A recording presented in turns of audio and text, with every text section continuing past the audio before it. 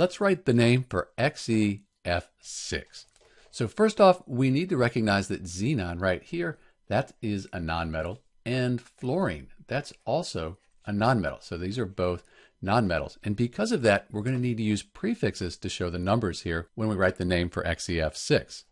Let's go to the periodic table, look up Xe and then F, and we'll write the names xenon and fluorine. Notice we have a lowercase f for the second name. So for xenon, we have one xenon atom, but because it's the first name, we don't use mono on the first name. For fluorine, we need to change the INE to IDE. And then because we have this 6 after the fluorine, we're going to use hexa. We're going to put hexa right in front of the fluoride. That makes the name for XeF6 xenon hexafluoride. This is Dr. B with the name for XeF6 xenon hexafluoride. Thanks for watching.